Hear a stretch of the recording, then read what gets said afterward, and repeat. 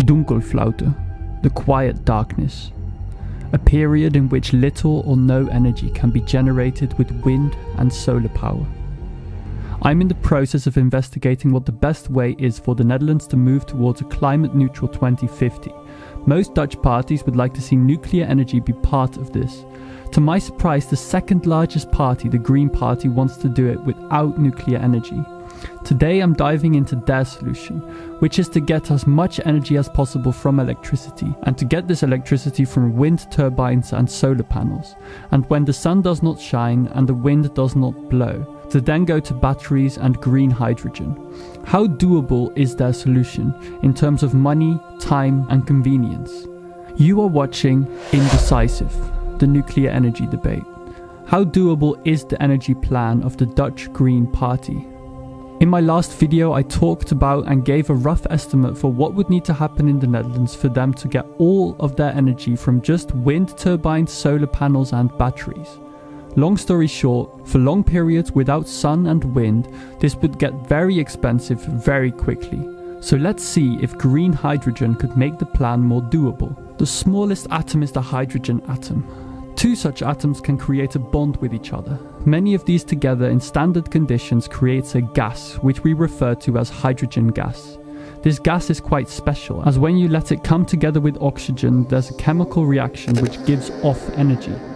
Take 30 grams of hydrogen molecules and 240 grams of oxygen molecules. Together they turn into water, and this reaction gives off enough energy to do your laundry in your washing machine. All you need for this reaction is oxygen and hydrogen. Sounds easy enough. Oxygen is just floating around in the air, and the hydrogen atom is only the most abundant chemical substance in the entire universe. But it is not so easy, unfortunately, because this little atom likes to bond with other atoms, so pure hydrogen gas is rare in nature. When we talk about green hydrogen, we refer to hydrogen that is produced by electrolysis of water using renewable electricity, basically reversing this chemical reaction.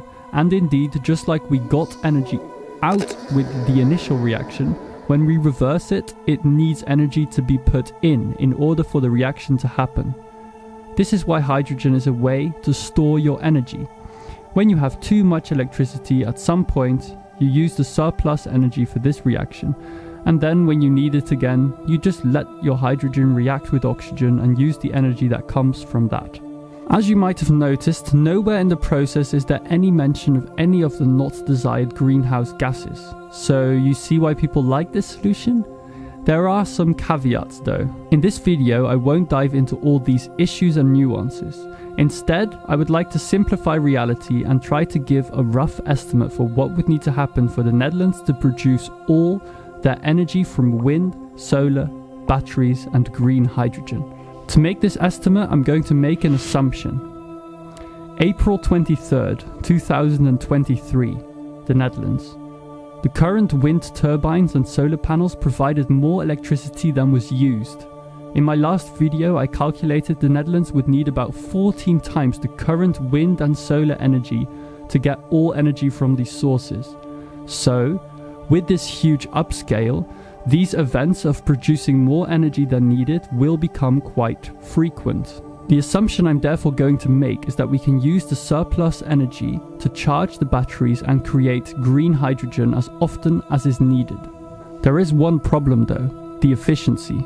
By this I mean how much percent of the initial energy can actually be used when we first store the energy in the form of green hydrogen. There are a lot of different sources on this. We will choose 25% for our calculation. According to a paper from the Technical University Delft in the Netherlands, it was found that almost all periods tagged as Dunkelflaute events, with a length of more than 24 hours, in Europe happens mainly in November, December and January. They say there is on average a total of 50 to 100 hours of such events in each of these months. So we'll go with the worst case, which is 300 hours in all 3 months.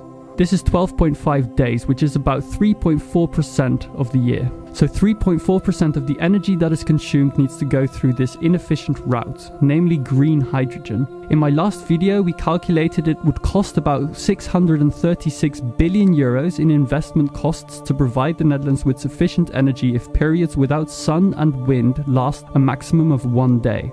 When we add this new update, slightly more energy is needed due to the inefficiency. So we'd need more wind turbines and solar panels than in the original calculation. This number of the investment costs becomes 670 billion euros. Our goal was to provide the Netherlands for at least 8 days in stored energy. Because Dunkelflaute events of that duration occurs about once a decade. So the only thing we are left to add is how much it costs to build green hydrogen plants that can provide the Netherlands for 7 days, because 1 day is already covered by the batteries. To estimate this price, I'll look at a current project and its expected investment costs. Holland Hydrogen 1 is estimated to cost 684 million euros. The only problem is that this is not made for selling. They plan to use all the produced hydrogen to decarbonize the production at Shell's Pernis refinery. So storage cost and the cost of connecting it to the energy system will be different in the case of providing the Netherlands with energy. But for this video, let's just take this number.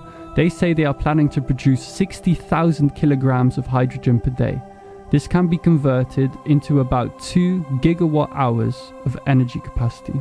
In 7 days, the Netherlands consumes about 10,000 gigawatt hours.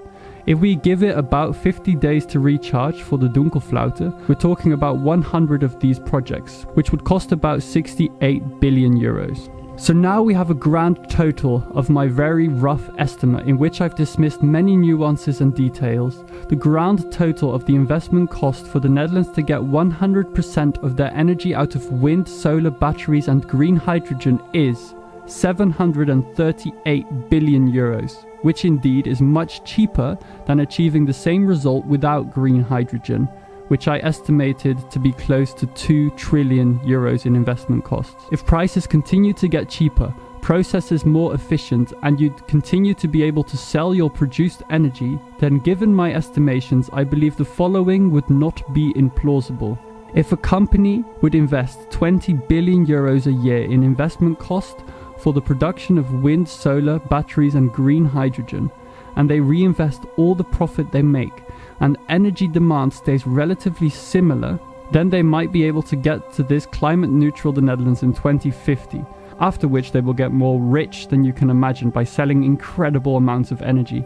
After a while, they'll take over other energy producers in the Netherlands, gaining a monopoly on energy in combination with making the Netherlands completely dependent on their infrastructure, increasing the price as they wish, making them even more unimaginably rich, spreading to other countries like a virus until they rule the entire planet. Anyway, I've just presented a rough estimate for what needs to be done if the Dutch Green Party gets to choose. What they like about wind, solar, batteries and green hydrogen is that 1. It can keep the Dutch government neutral in the energy market, as there are private companies who take up these projects. The same cannot currently be said about nuclear. And 2. The build of each of these projects takes at most a few years, which means the Netherlands can immediately and more easily monitor progress and see if they're on the right track. They have energy goals for 2030, 2035 and 2040. If you'd only focus on these goals, it makes sense they wouldn't want to invest in nuclear. So now the big question remains: what about nuclear?